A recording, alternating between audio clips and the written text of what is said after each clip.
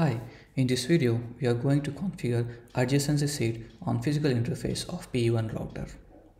Before configuring Adjacency SID, let us know the difference between Adjacency SID and the prefix SID. Prefix SID is associated with an IP prefix.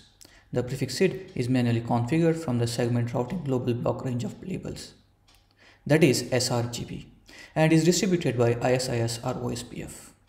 A prefix segment is global segment, so a prefix SID is globally unique within the segment routing domain. An adjacency segment is identified a label called adjacency SID, which represents a specific adjacency such as egress interface to a neighboring router. So now let us check what is our global block, that is SRGB. If I use show running config segment routing, you can see under segment routing we have configured global block. So the global block starts from 16,000 and ends on 23,999. So these labels should be unique for each prefix or each node. Now before configuring, I will check show MPLS forwarding table.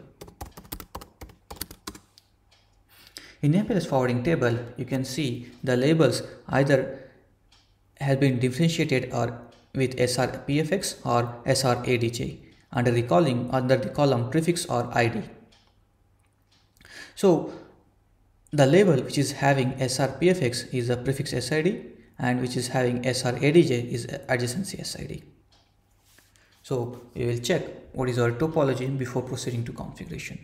So you can see here our topology remains same from the first video. Now what we are going to do here is on PE1 router,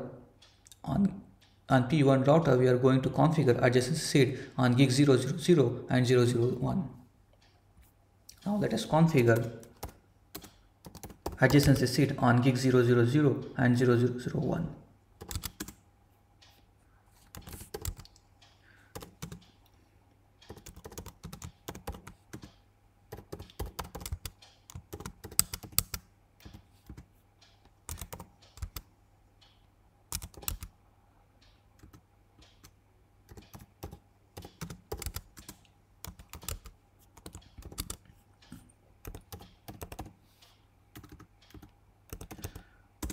I am configuring adjacency SID absolute value of 15,101 on gig 000,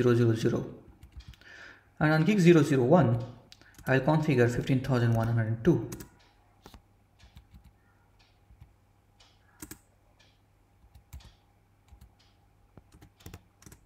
Now I will commit these configurations and check show MPLS forwarding table again.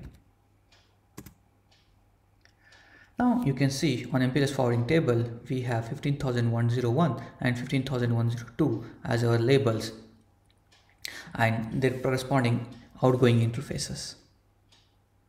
Now these labels are identified as SRLB in prefix or ID column. What is SRLB? SRLB is segment routing local block. For segment routing local block, the label starts from 15,000 to 15,999. So this is the end of our video. Thank you for watching this video.